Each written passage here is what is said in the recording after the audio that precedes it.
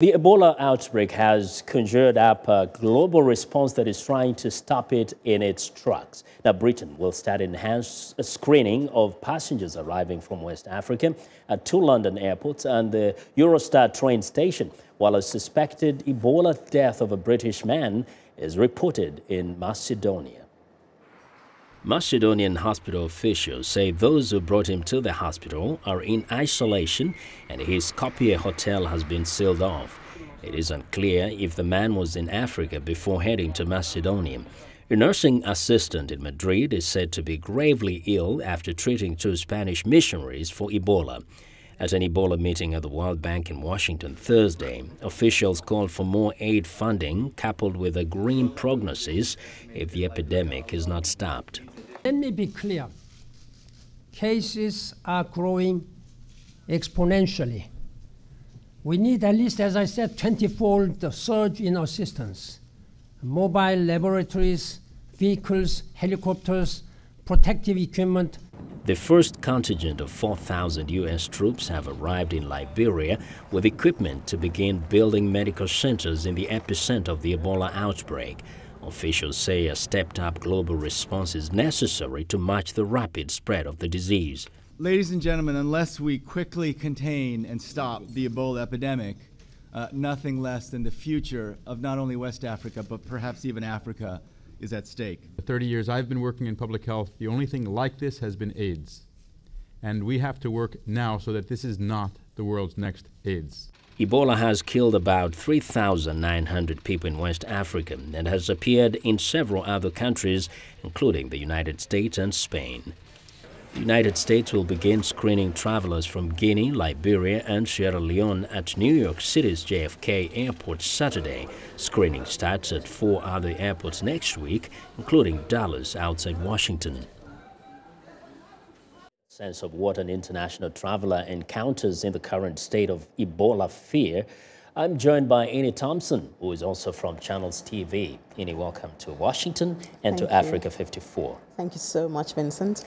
Yes. Now, you traveled recently from Nigeria and came to join us here for some time. Take us through, briefly, the process. What did you encounter on the way up to your destination here in Washington, D.C.? Well, yeah, thank you. Well, like Cynthia said, in Nigeria, there's no case, but everybody's being careful. So at the airport, they test your temperature. And I encountered it in 2 places.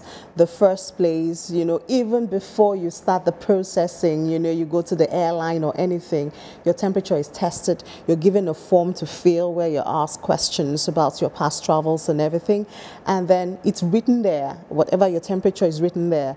And after you have passed through that, just when you're about to board in, your temperature is tested again, just in case, you escape the first one. Yeah. That was in Nigeria, on the Nigerian front. And when I got into America, I stopped my first stop was at Atlanta. Yeah. And of course, I met with immigration and all that. I guess it's tighter now, but then I just had some questions. So where are you coming from? Have you been in touch with anybody who is ill, and all that.